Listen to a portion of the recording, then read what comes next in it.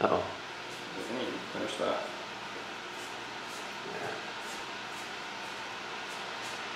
And then, do you have the Abstract 2 course on your page? I might do that too.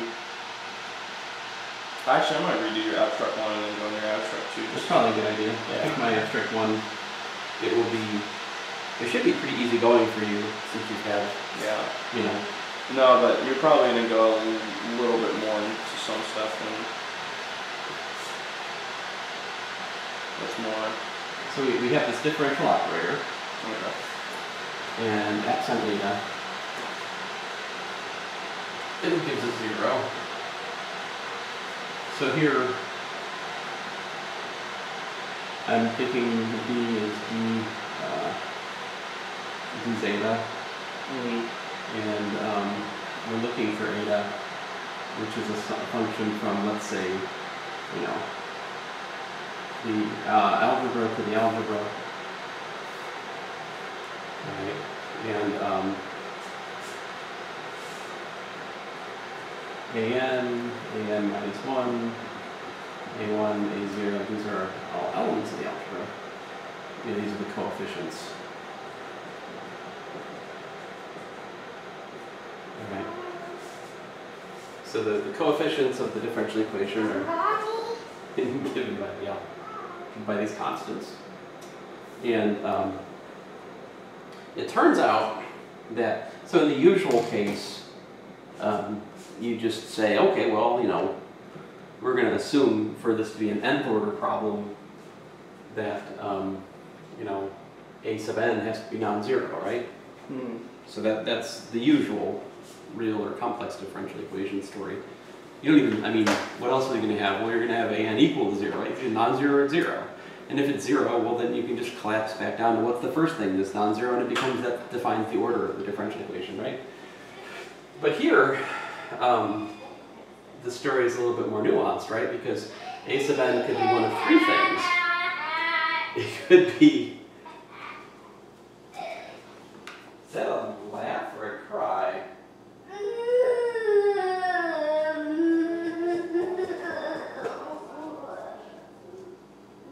What? Wait, what?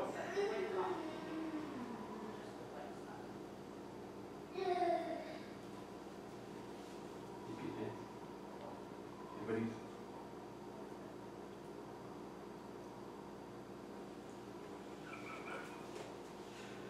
He's telling us impossible stories related to not going to the potty in a timely fashion. But anyway, so the leading coefficient can either be 0, a unit, or a 0 divisor.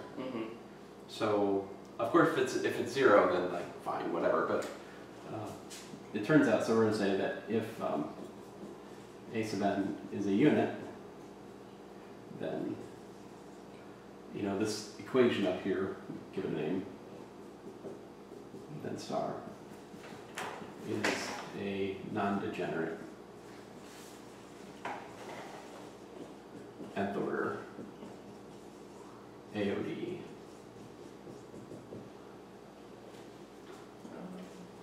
On the other hand, if an was a 0 divisor, a non-zero 0 divisor, then it would be what I would call a degenerate AOD. In section 5 here, what we're looking at, I basically explained that the solution to non-degenerate AODEs is very, I think we understand it pretty well.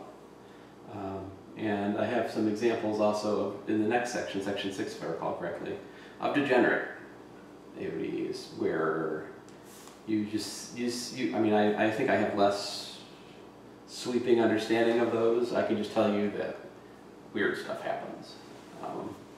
Usual existence and uniqueness theorems fall in degenerate AODs because 0 divisors are troublemakers. Now, so I say our discussion is divided into 3 main story arcs. First, I describe how to solve a constant coefficient AODE by an operator factorization in the ring AD, where D is dd zeta. And then second, I'll study how isomorphism of algebras allow elegant solutions where the given algebra is known to be isomorphic to a direct product. And then third, we introduce a generalization of the complexification technique. In particular, we show how the exponential on the natural extension algebra produces the fundamental solution set. And I should emphasize from the outset that the theorems we looked at last time, theorem 3.10 and 3.11, show us that the general solution exists. Right, we're simply providing methods of calculation which reveal the explicit structure of that general solution. Before we go on, I remember I had a question. During my conference, they were talking about something called a semi-direct sum, and it made me question my understanding of how direct sum works. Could you go over that before? Because I remember when we said that H3 was the direct sum of R to R, right? So, semi-direct sum, and I wanted to make sure my understanding of how to or semi-direct product, we'll start with direct product before, and then we can. I want to make sure my definition of direct product is correct. well, So how do you define the direct product? direct product. Or direct sum, I mean, I'm sorry. Direct sum. Like how we have like the hyperbolic space and stuff. So, okay, there's really kind of two things that are going on. Okay. If you have U and W subsets of V such that U plus W is equal to V and U intersect W is just containing 0. And I do mean to say that they're actually subspaces of V, okay? Okay. Then we say U direct sum W is equal to V. Now, technically speaking, this is an internal direct sum. The reason it's an internal direct sum is that these are actually subsets of V, right? In contrast, if I had like vector space V1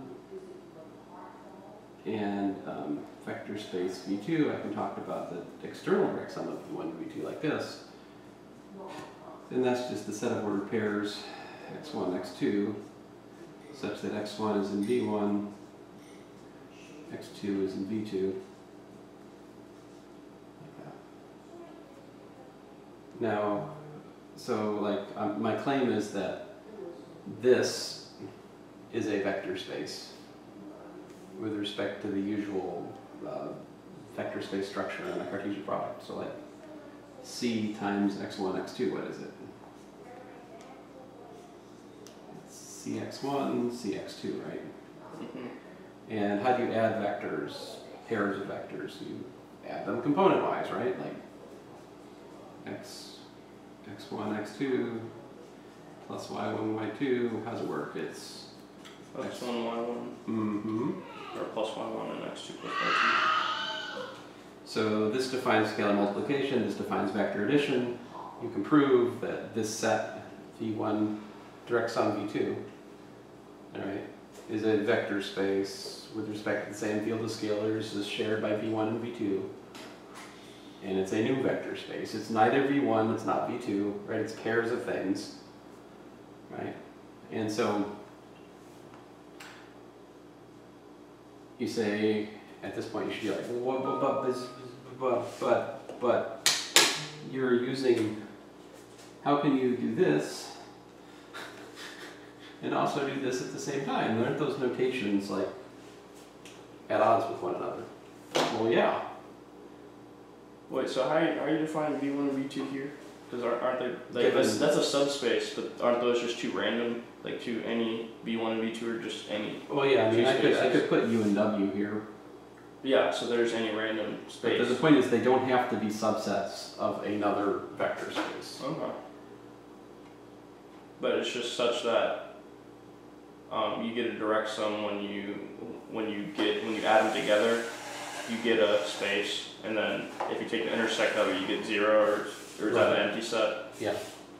So in here, in this one, right, the set of like 0 Cartesian product V2 is, what is that? That's things of the form 0 comma x2, such that x2 is in V2, right?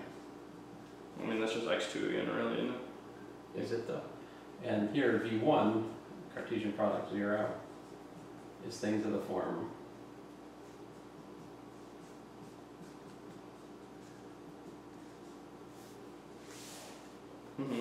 So it is true that V1 direct sum V2 is actually equal to 0 Cartesian product V2. Sorry, let me do it the other way around.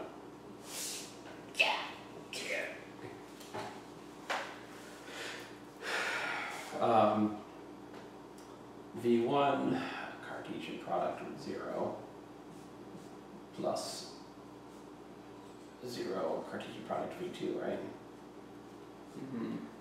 So if you look at it, you can take anything in here and you can express it as a sum of something like, see, the fact that this is equal to that is because you can add this plus that and you get x1, x2. And also the intersection of these guys, right?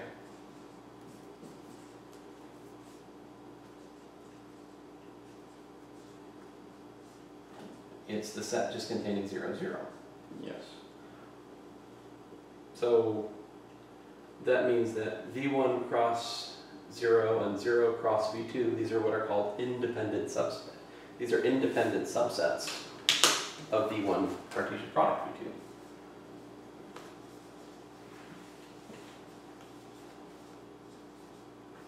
So you can just write V1 cross V2 in the usual set theory, right?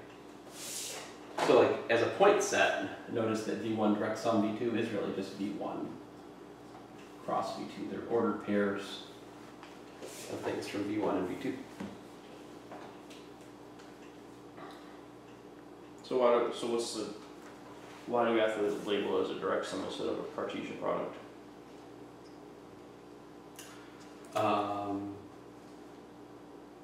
You know, these are identifications that are made. You could just, I mean, that's one way I do it when I teach it, because that's unambiguous. It's a direct product of V1 and V2.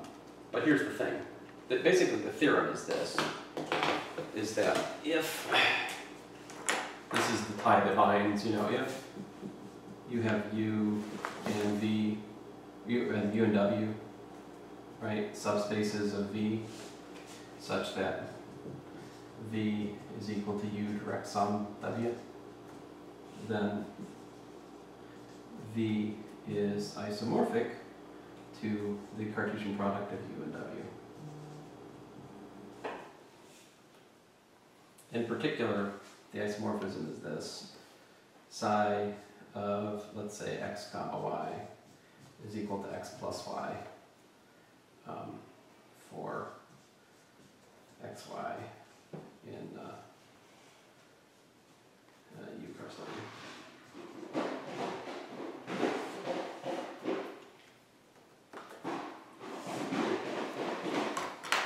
So this is the interchange.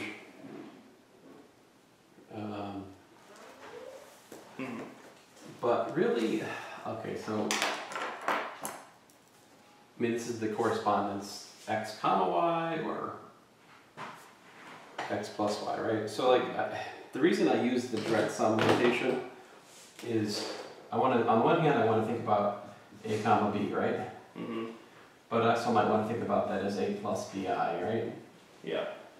So if I want to get that idea across, I say, well, C is R direct sum IR. So this comes with the idea, and so this is, you know, it's also my custom to just not write the number 1, but, you know, you can think about it being there, right? So this has in it implicitly the idea that 1 and I are linearly independent, because they're They're from separate subspaces. See, this is communicating the idea that R and IR are independent subspaces of this complex number system.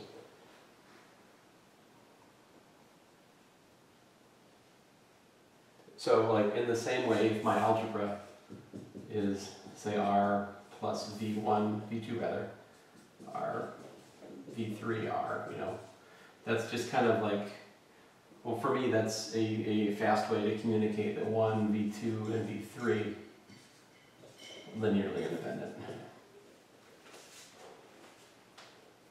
In some sense, it's really just a way for me to write a basis for the space at the same time I'm writing the space. So it does kind of have all that. But this is the fundamental like thing you go back and forth with, is internal direct sum is when the sets are subsets that are independent, meaning that they add together, that their intersection is 0 and they add together into the whole space. Whereas the external direct sum is actually just the Cartesian product. And the theorem is that if you have one or the other, there's an isomorphism. And the isomorphism is just pairs go to addition. And the fact that it's an internal direct sum means that there exists a unique x and y, such that any vector in V can be written as that unique linear combination of x and y, so the inverse is well defined. Now when you have more than, but this can be generalized to n. Mm-hmm. Like you don't have to have just two sets. You can talk about, I've already talked about 3 there, right? Yeah. But you can have finitely many things form a direct sum. When you talk about independence of like n subsets, pairwise intersection is not enough.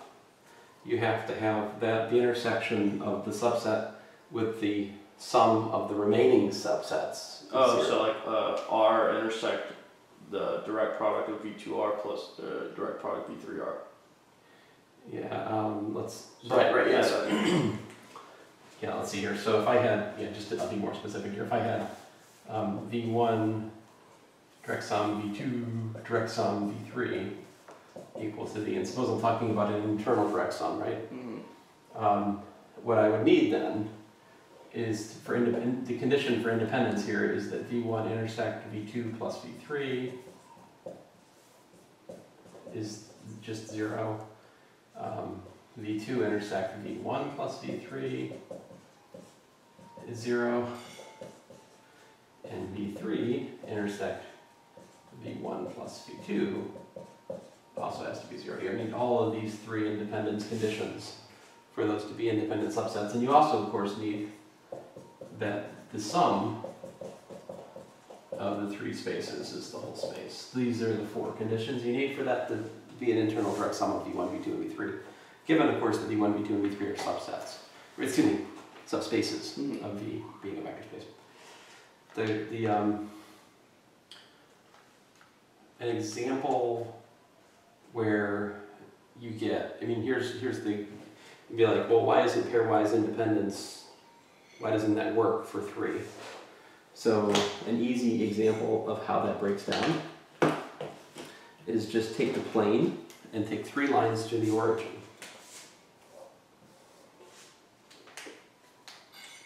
So this line, so maybe that's V1R, right?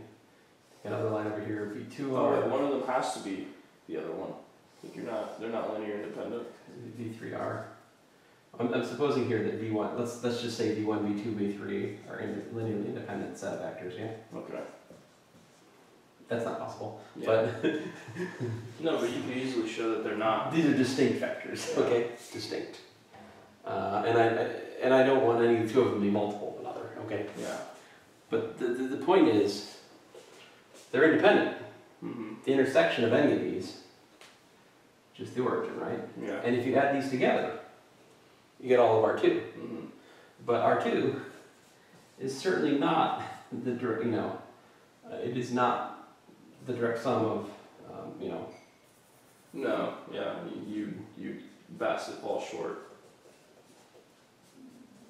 The trouble is that the intersection, the pairwise intersection of these spaces being 0 does not give you independence of the subspaces. No, because well, how I see it is that like V1 and V3 cannot be linear independent because V1 it's a multiple essentially. So if V1 and V3 are not linearly independent, if they are linearly independent, that means that we add them together, we get the whole space because two linearly independent vectors generates all of our two. Yeah, right? but V3, I think about it just like equation wise. So you get y equals mx on both of them because the origin's 0. Therefore, V1 and V3 are just a scalar multiple of each other because m can be converted to be V1 or V3. That makes sense? No, I'm not. I'm not. I just did it algebraically. I mean, there's no flexibility. These are given lines. So you can't convert one to the other. And I want to assume that they're distinct lines. Yeah, but if you added V1 and V3 and V2, what does that mean to add? What does it mean to add 1 and V3? Like what is V1? Let's talk about that. V1R plus V3R. What does that mean? That would mean like some constant S times V1 plus some constant T times V3, such that S and T are real numbers, right? Yeah. But if V1 and V3 are linearly independent, you have two vectors in R2. Yeah, you get R, all of R2. All of R2. Right, so what's the intersection? So see this, if I take V2R and I intersect it with the sum of V1R. It should be 0, right? Or no? But it should be 0. It should be 0, but what is it? Oh, it's still R squared. Well, yeah, this is R2, so what's the intersection of any subset of R2 with R2? There is no intersection. Or everything's intersection, right? Yeah. It's the same set, sorry, It's just the whole stupid line again. So these are not independent subspaces. No. This is because this is how we define independent subspaces. But they are pairwise. They pairwise intersect to 0. But that's not what we need. And of course, see this, if these are distinct, see this can't be. Yeah. If it was, it would be isomorphic to the Cartesian product of V1R, V2R, V3R. Yeah, that is isomorphic to R3. Yeah. Which makes sense. But that makes sense in the context that you're not exercising the linear dependence that has to be present between V1 and V2 and V3. There is a linear dependence here because we have 3 vectors in R2. Yeah. So, the external direct sum is a useful construction if I want to express something as a linear combination of things that have a linear dependence, which I'm not going to use. That's one way to think about it. So they would be linear independent in R3? Well, yes. Well, what I'm saying is V1R direct sum, V2R direct sum, V3R, right? This is basically equal to, I actually have no choice here but to say this is equal to the external direct sum because the internal direct sum is not an internal direct sum. It's like I can't even use this notation. It is not deserved because these are not independent subspaces. I kind of have to interpret it this way if you think about it. And what that is triples, right? It's triples of the form S times V1, T times V2, R times V3, right? Such that RST are real numbers. And so like up to isomorphism, that is R3. The isomorphism is to send this triple to just any triple. Just to STR, just to throw away the. But like the direct interpretation of this is it is a particular subset of, I would say it's a particular subset of R6. Because that's a 2-dimensional vector, that's a 2 vector, that's a 2 vector, that's a 2 vector. If I string 3 2 vectors together, I've got a 6 vector. So like this is some kind of weird subset of R6, which is isomorphic to R3.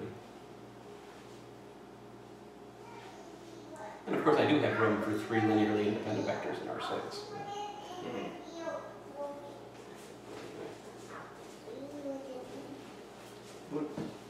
I know it can be confusing.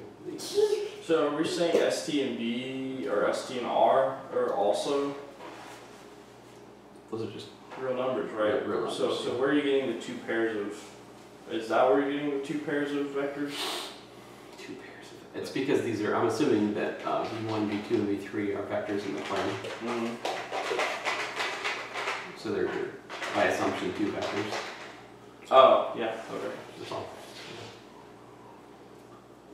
So I don't think your differential equations class covered operator factorizations very deeply. No, we just use it to, like, actually, good thing I brought my notebook, man. You likely did it to solve systems of differential equations. That's what we did. Out of chapter 5.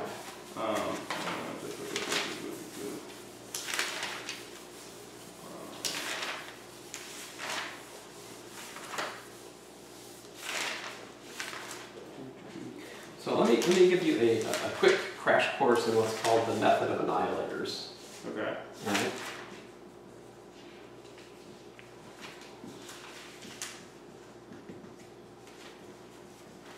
So this is, I want to say section 6.5 in your text maybe.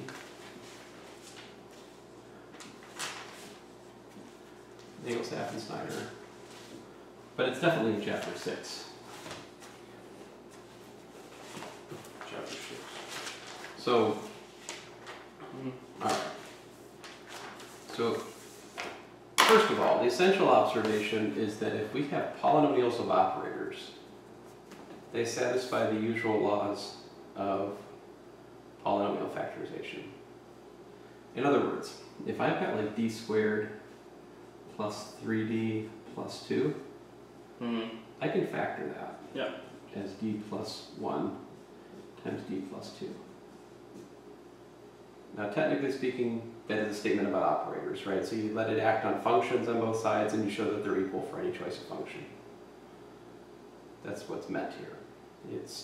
And what actually is meant here, to be like more pedantic about it for just a second, d squared plus 3d plus 2 acting on a function. How does that work? What's that mean? It means you take d of df, right?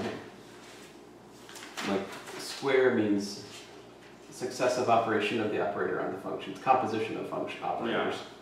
This is 3 times the derivative operator acting on the function, and then this is plus twice, just 2 times the function, right? So you take the sum of these 3 functions, that's what defines this differential operator acting on that function. I feel like I remember us doing it as like the ddf thing the first time, as d squared f over d or whatever. Or, right. Or like d squared over df, right? Oh yeah, if we expand it in the differential notation, that would be d squared f dx squared, or d squared f dt squared. Yeah. Now this in contrast, if we have d plus 1 times d plus 2 acting on f, what's that mean? Well, that means d plus 1 operator acting on the d plus 2 operator acting on f, right? Which specifically means d plus 1 operator, d plus 2, well that's df. F plus 2f. 2f. And then that's d acting on df, acting on 2f, plus 1 times the operator, times the function df plus 2f, which then is d on df plus d on 2f plus df plus 2f, which then, because the d and the 2 operator commute, you get 2d plus d, which is 3d, and you get d squared plus 3d plus 2 acting on f. All right, great. So there's the proof that these are the same operator. But ultimately, it boils down to this: the multiplication by a constant operator and the differentiation operator commute. Yeah. That's what drives. But I mean, you can prove that for, anything, any function. Right, and that's still true for differential Yeah, operators. because you can pull out, like, every time you're taking a derivative, you can always pull out a constant, and the differentiation will still be the same. Right. Now, this is not true if we look at polynomials and other operators.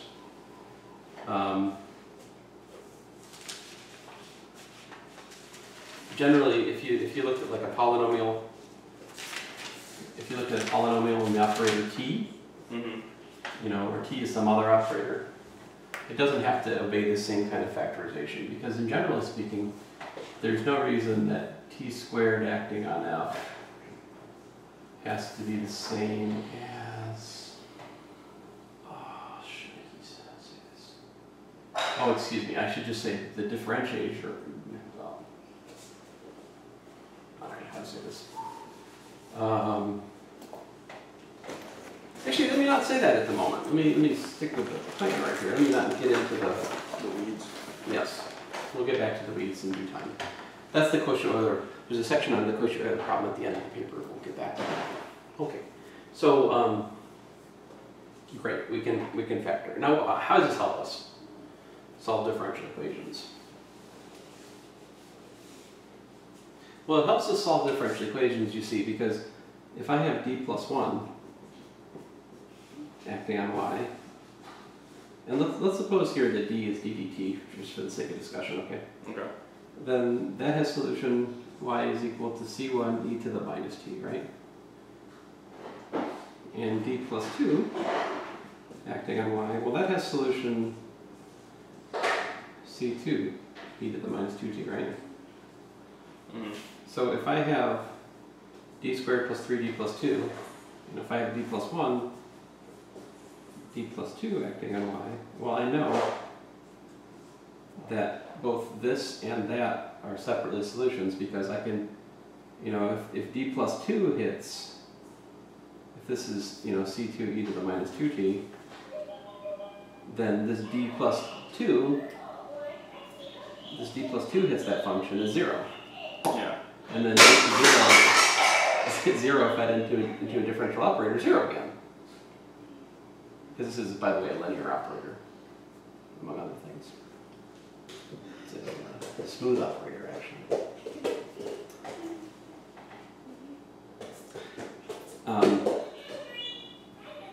So when it gets into there, I get 0, right? But on the flip side, you could just as well write this as d2 times d1 acting on y equal to 0. See, because when you factor a polynomial, you can commute the factors, right? So this formula, d2 plus d2 acting on d1 plus y, that naturally, you can see that c1 e to the minus t is 0, because you feed that into there and you get 0, right? So the fact that the factors commute, and the fact that you can like find this, what makes each factor separately go to 0, means that you can take the second order problem and chop it into 2 first order problems. I think that's what we did. Right, most likely. Now, of course, we can, you can circumvent this whole discussion by just plugging in the, if you have a polynomial in the d operator, and you plug in e to the lambda t, right? You end up with p of lambda e to the lambda t, because when you differentiate the lambda, you bring down as many powers as the derivative, you keep the coefficients the same, so you end up with p of lambda e to lambda t. And then if you set this equal to 0, well, since this is non-zero, it forces that to be 0, hence the characteristic equation, right? Completely avoided the operator or factorization idea. This is how we typically teach it in calculus too, if we're going to teach this stuff. Like you might at like a state school which has engineering. Okay, so, all right, this is factorization. Let me show you some more.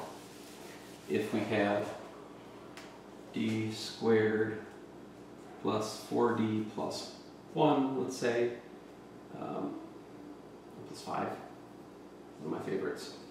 Then this is d plus 1 squared, 2 squared rather, plus 1.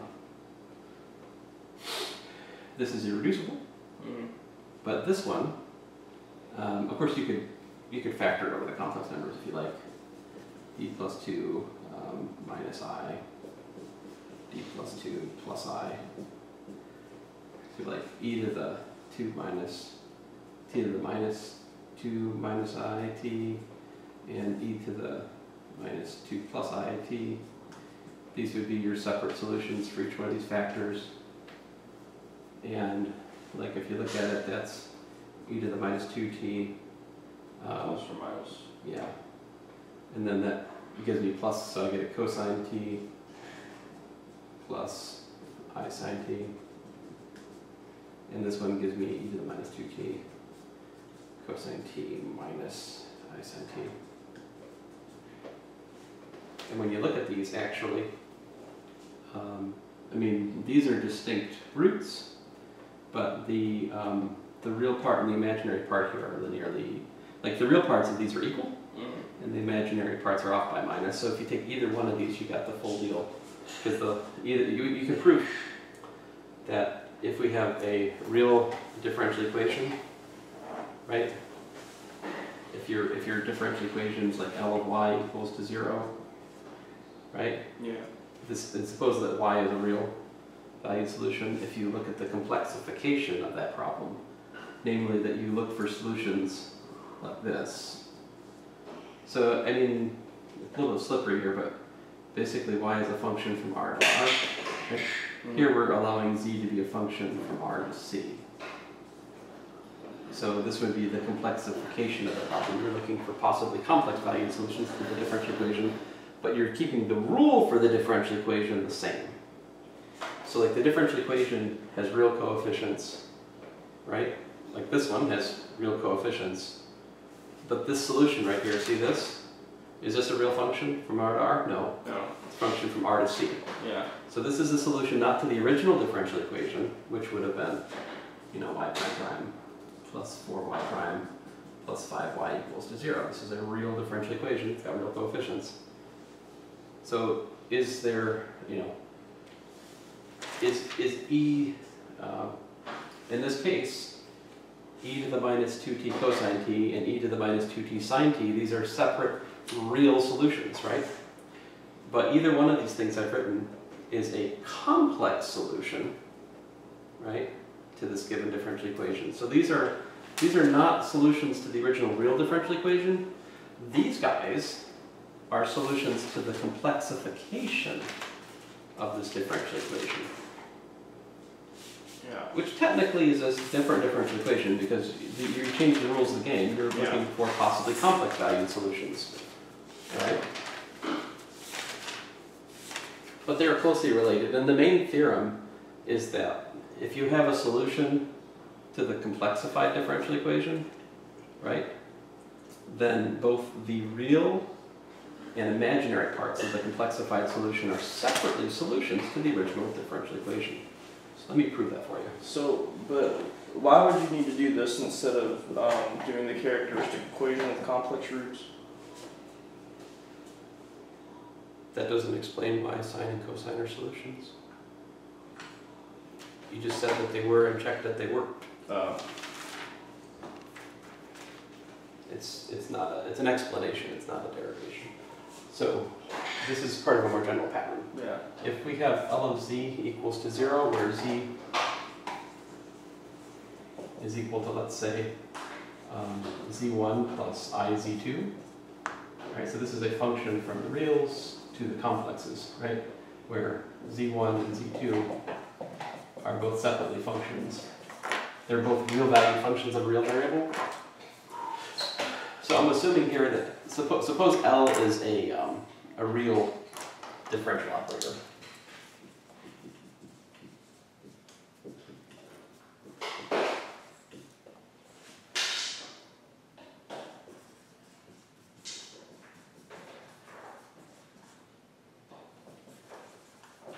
Then if L of z equals to 0, and so you're like, oh, I'm sorry, I'll let you catch up.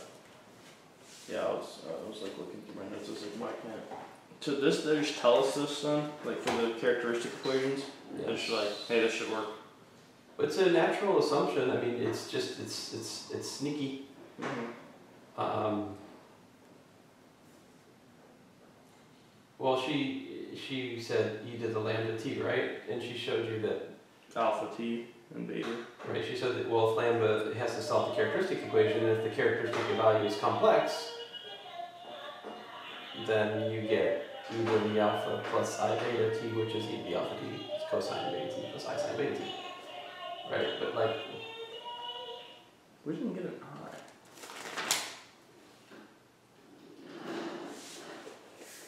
Yeah, I don't remember getting an I pop out.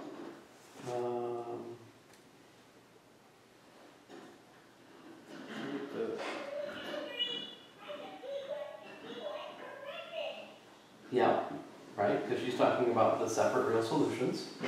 I'm explaining to you that those both descend as the real and imaginary parts of a complex solution. She's not even talking about the complex solution. Okay. Although, she probably was, like, this is the thing. When you talk about e to the lambda t and you plug it in, Yeah. it doesn't jump out at you guys and go, hey, that's a complex solution, but it is when lambda is complex. Like, your class probably was doing the same, but not advertising. I don't know anybody who teaches differential equations who goes, all right, let's complexify the problem, and that means that lambda could be complex. No, what we do is we say, let y equal e to the lambda t, let's plug it in and see what happens. Oh, lambda happens to be complex, what's that mean? You know, like, but if you want to get picky about it, we have replaced the given problem, which is a real differential equation, with a corresponding complexified differential equation. It's not the same equation that we're solving. We're solving for a complex valued function of real variable. The question is, how is the complexified version related to the original problem? So so we're basically going to start backtracking here? Yeah, I'm going to show you that if we have if this is the complexified, and so like the question is, what does this even mean? Yeah. And so here's the definition. I mean, how do we differentiate with respect to x? With respect to t, a function of t plus I times a function of t. What's the definition? Well, the definition is that you differentiate the real part and you differentiate the imaginary part. You just do like that, right? Mm-hmm. And so what that amounts to here is that L of z, so if you have L of like z1 plus I z2, that by definition essentially is L of z1 plus I L of z2. And I guess you could make that the definition. You could show that that propagates up from like the different derivative level definition, because the smooth operator is like, I'm thinking of it as a constant I'm thinking of it an operator. I'm thinking of this as an operator of the form like I have over here, you know? Mm-hmm. But the truth is there's a more general theorem to be found here. But anyway, if L of z1, let's just say it this way, if L of z1 plus I z2 is L of z1 plus I L of z2, right? And if that's equal to 0. That means, oh, that's the same thing, it's just it's going to be a differential equation. Well, the thing is, L of z1 and L of z2 are functions from R to R. Mm-hmm. Because I'm assuming that z1 and z2 are real functions, real value functions of real variable. Mm-hmm. I'm assuming L is a real smooth operator. Real smooth operators take real functions to real functions. Yeah. So that means this is real, this is real. So we have a real thing plus I times a real thing equal to 0. That means... Only the real things can equal 0? It means the real thing we get two equations, two real equations. Yeah. We get that the real part has to be 0, but also the imaginary part has to be 0.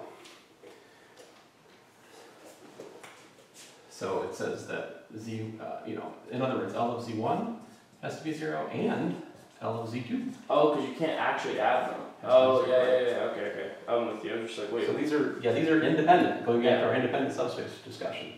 Which means that the real part and the imaginary part of a complex solution are separately real solutions for the problem which has been complexified. Yeah. That is why when you have e to the 2 plus minus 2 plus I t, right? That's a complex solution this is a complex solution. Rather, it's a complex value solution for the real, for d squared plus 4d plus 5, you know, and z equal to 0.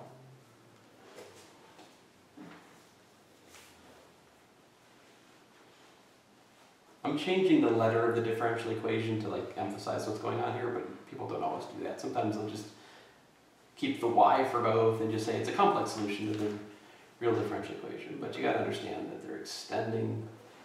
They're complexifying and bringing it back because they're equal to 0, and therefore the only thing that cannot be not 0 is I. But since you can't add I to any real number, but it's a function have to be equal to 0.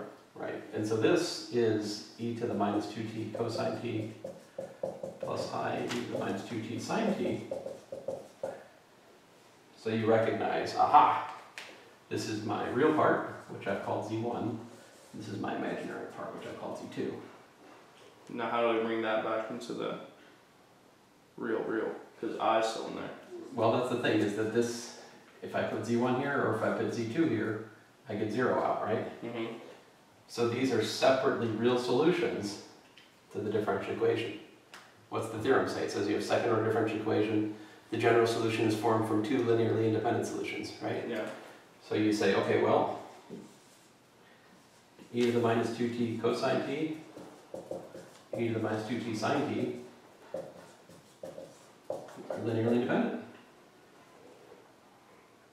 Therefore, y is equal to c1 e to the minus 2t cosine t plus c2 e to the minus 2t sine t is the general real solution to the problem.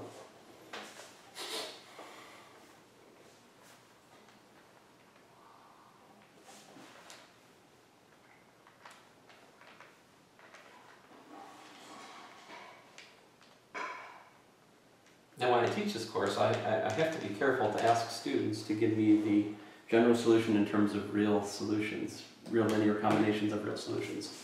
Because there is a class of students here who will get lucky, not really understand what they're doing, but write down the following. I'll use b's this time. b1 e to the minus 2 plus I t plus b2 e to the minus 2 minus I. No, but that's not real. T, right. And they're like, that's the general solution. Well, that is the general solution. In complex one. All right, that's the, in the complex case, yeah. And the thing is, this will reproduce that if we choose B1 and B2 in a very particular way to force this to be a real solution. Like you can choose B1 and B2 to force this to be the real solution. But anyway, like I want students, of course, to understand this theorem that for the complex case, we take the complexification, we pick off the real and imaginary parts, and those separately give us real solutions. It's not directly the complex solution that solves the problem, because the problem is a real problem. And we're complexifying it to solve it, to come back. Right. And so what was the theorem you said that stated, you said before the well, right here? That theorem before well, that would get us from that if you have a differential equation of order 2, that you get two linearly independent. Oh, the existence, and it's the theorems we looked at last time. If we have an nth order differential equation, there exists a fundamental solution set for the problem, and any solution to that problem can be written as a linear combination of that given fundamental solution set. So as an order differential equation, there exists a fundamental solution set. Yeah. That what? Any solution to the problem can be written as a linear combination of those n fundamental solutions. The choice of the fundamental solution set, of course, is not unique. But once you pick a fundamental solution set and you are given a particular solution to the problem, there is a unique choice of C1 and C2 which will reproduce that solution. To see that these are linearly independent, you could shove them in the Wronskian. you could also see that this is clearly not a linear multiple of that, right? No. Because we know how cosine and sine are interrelated, like cosine is never 0 when sine is 0. So these cannot be the same functions, they don't share the same zeros. No. Can't be a linear multiple of one function and another will share the same zeros, right? Like rescaling doesn't move zeros. What happens if you push it forward then? Like, you know, e to the sine t, it starts up, right? Or it starts down. One of them starts up, one of them starts down. If you were to push it over by 2 pi, no. Well, yeah, if we could push sine and cosine around, we can change one to the other. Yeah. Right, but as it stands, I mean, linear independence of functions, it's not hard to modify a function to get a linearly independent. So like, function, right? Take this point and move it up here. The function with the one move point is linearly independent from the original function. You just, Yeah. Linear independence of functions is pretty easy to obtain, but I can't do that in the current context because like solution sets to differential equations are not just any old pair of functions. It's a pair of functions which are married through the structure of the differential equation, and as we saw with Abel's formula, it's things happen. So the complex factor can happen, right? Yeah. Now, there's also the story of repeated roots, right? What about repeated roots? So the easiest thing to do is, sometimes I try to do this, like, what if you had like d to the n acting on, y equals to 0? What's that? Well, that's y prime prime prime, da da da prime prime, equal to 0, n-fold times, right? Mm-hmm. Can you solve that? Well, I can solve that. Integrate. Like integrate. The first time you get n minus 1 full times, right? Equal to a constant, which I'll call Cn. And then integrate again. What do you get? Oh, n minus 2. N minus 2 fold of these. C minus 1. Yeah, Cn minus 1 plus t times Cn. Oh, we've done it. Yeah, I know what you're talking about. And you just keep integrating. Eventually you get y is equal to like, C0 plus C1t plus C2t squared over 2. C n t to the n over n times n minus 1. 3 times 2 times 1. Of course that's an n factorial, so like, I think that's what you get.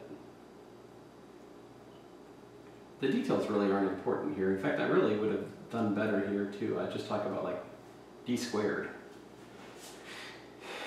Do you mind if I erase this mess? Almost done.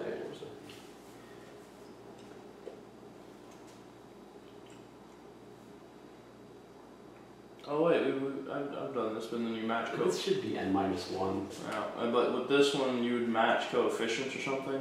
Whenever you're doing this. Well, I would just relabel them. I would say, well, b0 plus b1t, bn t to the n minus 1. The point is here, 1t squared all the way to tn minus 1. These are linearly independent. These are linearly independent solutions to the d to the n times y equals 0 problem.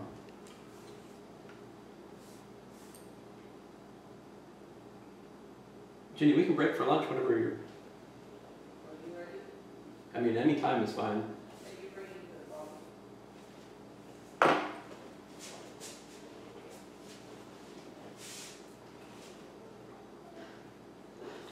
So this is the fundamental. So when we have n-fold repeats, this is the solution set, right? So What if we have d minus lambda to the ny equal to 0? How's that going to go? What's its fundamental solution set? What is lambda? Just a constant. Here, 3, whatever. Just a number. That shouldn't change anything because your differential operator is still going to be d to the n. Right, this is really d minus 0 to the n. Yeah. Okay. Mm-hmm. So they should be related in some way, right? Yeah, they should still have it n minus 1 linear independent parts. Yeah, they should be, well, there's n, and function starting with 1, so there's n. Yeah.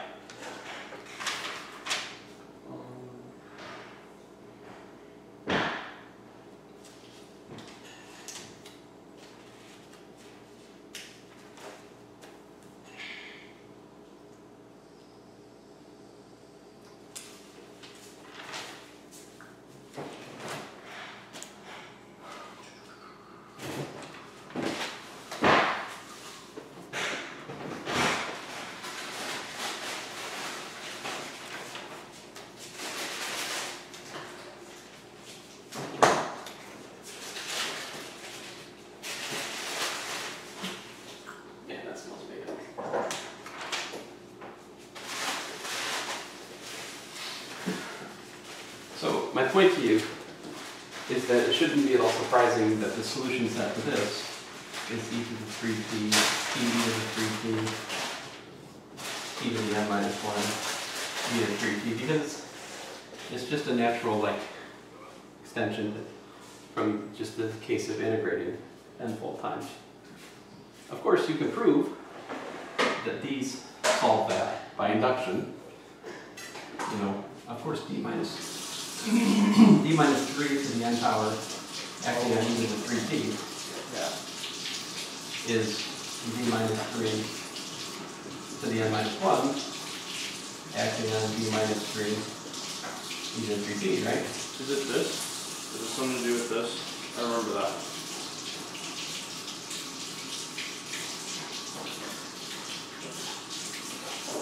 We got it's squared or something. Well, yeah, she's here working on a system of 2 differentially. I mean, this is a coupled system of first-order differential equations, and she's using operator techniques to eliminate one of the variables and just reduce it to a differential equation just involving either x or y, which then we can solve by the usual method of previous chapters, and then go back. So it's related. Yeah. What she's doing is she's using the technology I'm sharing with you here to solve a system of differential equations. Whereas we're using it to solve the one. Yeah, I'm just explaining how the operators work to solve one. But if you look at a differential equation, if you look at a polynomial, right? If you look at p of d acting on y equal to 0, you factor that, what happens? How does a real polynomial factor? Well,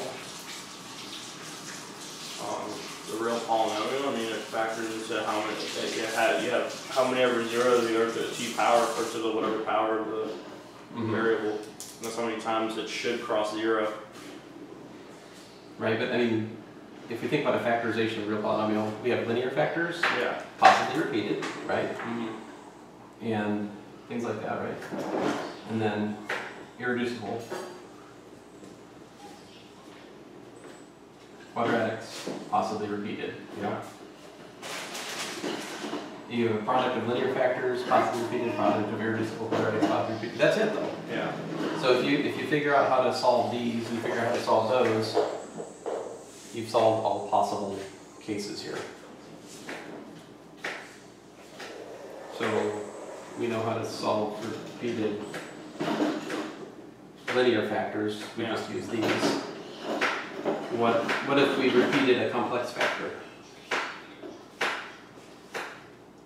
I feel like it'd be the same song and dance, just you get some I squareds. Yeah, okay, so for example, this one. If we squared this,